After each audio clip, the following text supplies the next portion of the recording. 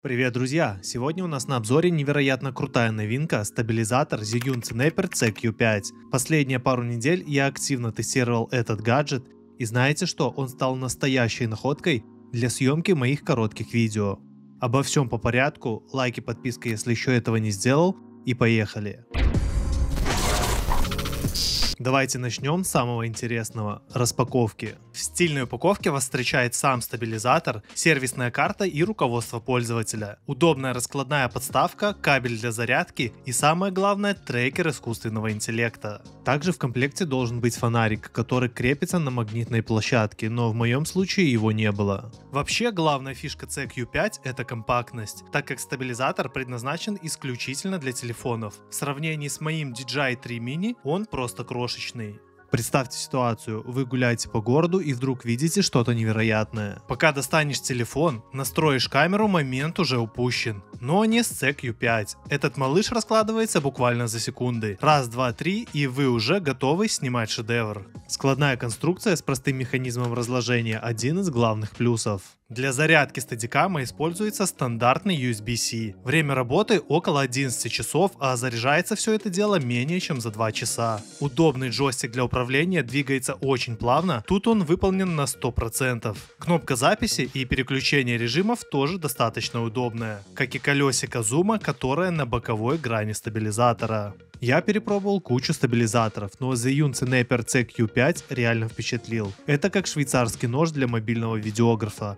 Компактный, многофункциональный и чертовски удобный. В стабилизаторе предусмотрено несколько режимов съемки. Pen Fall-Off – блокировка наклона, свободное панорамирование. L – Locket – полная блокировка для стабильной съемки. F – Fall-Off – следящий режим. POV – полностью свободное движение. Режим наклона для крутых 360-градусных съемок. Снимайте как привыкли в родном интерфейсе, а стабилизатор просто сделает свою магию без лишней мороки.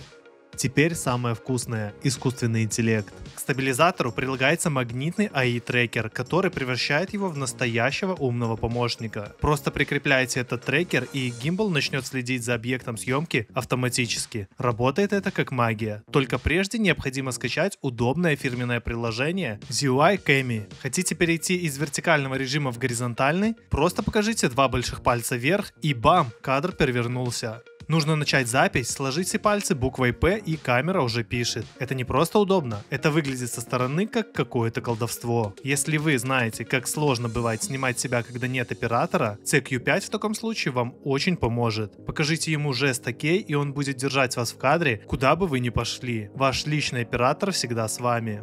Функции реально очень удобные, к тому же есть голосовое управление. Скажите «Hey, Ками», чтобы активировать интуитивно понятный голосовой помощник. Теперь вы можете управлять стабилизатором одним словом, освободив руки, или жестами, при этом подняв опыт съемки на новый уровень. Передовая технология обеспечивает невероятно плавную съемку, которая выглядит почти так же устойчиво, как съемка со штатива, даже при съемке быстро развивающихся событий. Стабилизирует он как надо, плюс простое и очень удобное крепление для телефона вполне себя оправдало. А еще селфи. Функция, когда стабилизатор выдвигается как селфи-палка, тоже приятно удивила. Правда, заметил я эту функцию не сразу. Случайно выдвинул и офигел, что так можно было. Если вы снимаете на смартфон и хотите получать действительно профессиональные кадры, это ваш выбор. AI-функции работают отлично, приложение удобное, а время автономной работы впечатляет. Плюс его цена в районе $100 не может не радовать. Кстати, все ссылки на стадикам вы найдете в описании. А что вы думаете об этой новинке, делитесь в комментариях. И не забудьте подписаться на канал, чтобы не пропускать новые обзоры. А в этом видео самый крутой компактный светильник, тоже от Zhiyun. Обязательно посмотри.